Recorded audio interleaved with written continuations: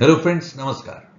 Whenever income tax authorities, particularly speaking the assessing officer, passes an order against an assessee, maybe it is an assessment order, maybe it is a rectification order or a penalty order against the assessee. An assessee feels aggrieved against such an order and he or she or it wishes to go into appeal. Then the question of knowing the hierarchy of the income tax appeal comes into picture. So through this video today, I am trying to put up before you that okay, you being a layman should be able to understand that okay, Mr. Bhatia, what is the hierarchy of income tax appeals? That okay, where I can file my first appeal, then second appeal, third appeal, fourth appeal, etc. So if that is in your knowledge domain, you may be better able to prepare yourself that okay, I may take my case to the following levels for seeking justice against an order passed against me in reference to the income tax related proceeding. So today through this video, I am trying to give you a brief idea of such appellate procedure and hierarchy for the benefit of public at large. So I would like to begin with this hierarchy in the following levels that okay, the first appeal which may be filed by an assessee against an order of the assessing officer, wherever such order relates to an assessment order or it is a penalty order or it is a rectification order, then the appeal can be filed directly before CIT appeals. Now what is the procedure that I'll discuss in brief in the coming discussion, but you should know that okay, the first authority before whom an appeal can be filed would be CIT appeal. Suppose CIT appeal has not given you the favor. Then you can file an appeal before Income Tax Appellate Tribunal, which is an independent forum. Here I would like to say that CIT appeal is an income tax authority. So their upbringing have happened to be within the income tax department, but they are quasi-judicial authorities. But Income Tax Appellate Tribunal is independent of the income tax department, and this forum is very important, particularly in terms of a question of fact, because whatever ITAT decides on a question of fact is a final answer, is a final decision. However, if suppose assessee has won before CIT appeal but could not win before ITAT or has lost at both the stages, then in that case a further appeal may be filed before Honorable Jurisdiction High Court. But this High Court related thing, I would like to tell you two things. That whenever there is a question on which an appeal is there, that question would be or could be with reference to a question of fact or could be with reference to a question of law. Now what is a question of fact? If I exemplify you, say for an example, an asset is purchased on a particular date. So whether the date is correct or not, this is a question of fact. But when the question comes that okay, whether a particular asset falls into building or it falls into plant and machinery or it falls into computer, that determination may take question of law. So this is a question of fact or question of law related distinguishment, which is important certainly before High Court, because High Court does not accept question of fact related appeal. They accept only question of law related appeal. And that too should be a question which is a substantial question of law, not only a question of law, but should be a substantial question of law. Your consultant would be better able to help you understand here that okay, how to determine what is a substantial question of law. But I would like to summarize it again that before CIT appeal and ITAT, it could be a question of law or question of fact both.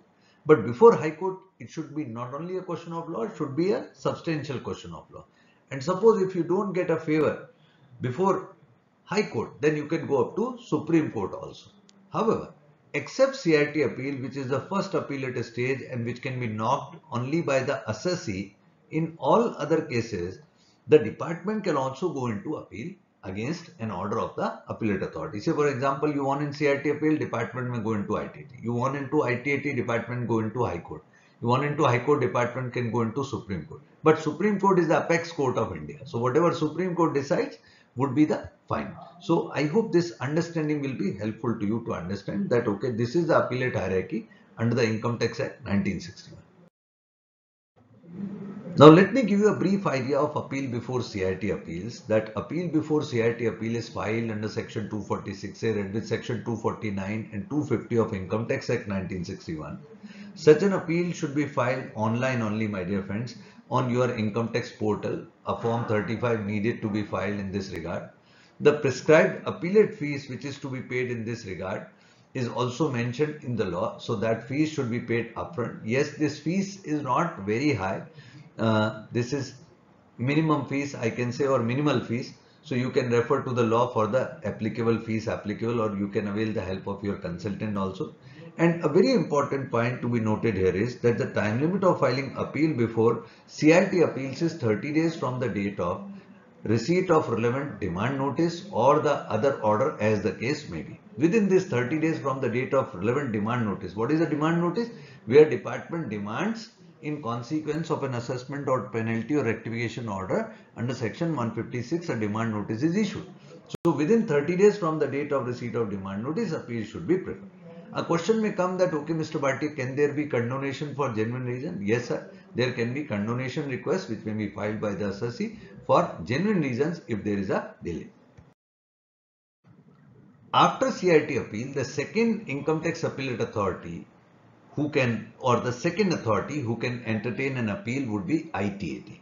And I would again repeat that if CIT appeal does not give you a favor, that is, does not decide in your favor the case, then you can file an appeal before ITAT. Or CIT appeal has given you a favor, but the department is not satisfied with the order of CIT appeal, department can also file an appeal before ITAT. The appellate procedure of ITAT is primarily mentioned under section 253 of Income Tax Act 1961 read with section 254. Such an appeal should be filed in Form 36. The prescribed appellate fees is also required to be paid here, and the time limit of filing appeal before ITAT is 60 days from the date of receipt of relevant order of the CIT or CIT appeal. Now, when I said CIT, I would like to say that when the CIT levies a penalty against assessee, CIT passes a revision order, in all such cases also the assessee can file an appeal before ITAT. So maybe you are not satisfied with the order of CIT or not satisfied with the order of CIT appeal, you can file an appeal before ITAT as per section 253 of Income Tax Act 1961. After CIT appeal and ITAT, the third appellate authority in the income tax procedures is appeal before High Court. So if there is a question of law, and not only that, it should be a substantial question of law, then an appeal under section 260A of Income Tax Act 1961 can be filed. As I have already quoted, it should be a substantial question of law, and the time limit of filing such appeal before High Court is 120 days. Again, may it be CIT appeal or ITAT or High Court. If there is genuine reason related delay, then the delay condonation related powers are given to the appellate authority. However, High Court decide its procedure of conducting the appeal as per Code of Civil Procedure 1908. Finally, my dear friends, if you also could not get a relief from Honorable High Court, that is a jurisdiction High Court wherein you have filed an appeal, then you can file an appeal before the Supreme Court against such an order of the High Court, and the appeal before the Supreme Court is filed under section 262 of the Income Tax Act 1961. Supreme Court also decides the case as per the Code of Civil Procedure 1908. So whatever Supreme Court decides is the apex court judgment, and that is a final judgment in the case. No other authority can listen to that particular case once the Supreme Court has decided it. So there are four appellate states: CIT appeal, ITAT, High Court and Supreme Court, which I wanted to update you through this video. At the end, my dear friends, I would like to mention a very important point, that wherever you are not satisfied with the order of the AO, may it be levying the assessment order against you or a penalty order or a rectification order or a revision order of CIT, then you have the ample scope under the income tax provision to file the appeal. And one point which you should take care about, that wherever a demand is generated and you have filed an appeal, the department will continue to treat you assessee in default, that is for which they will maybe levy the interest on you in the future. Suppose if the final appeal is decided against you. So a very important point which an appellant should take care about, that yet you are filing an appeal, but the demand is continuing to be outstanding against you. So if the demand ultimately stands against you or sustains against you, then you can be required to pay the necessary interest to the income tax authority. So in this regard, proper understanding should be developed by the assessee with the help of their consultants or advocates, as the case may be. So this was also one of the reasons why I created this video. Thank you very much for being with me. Wishing you all the best.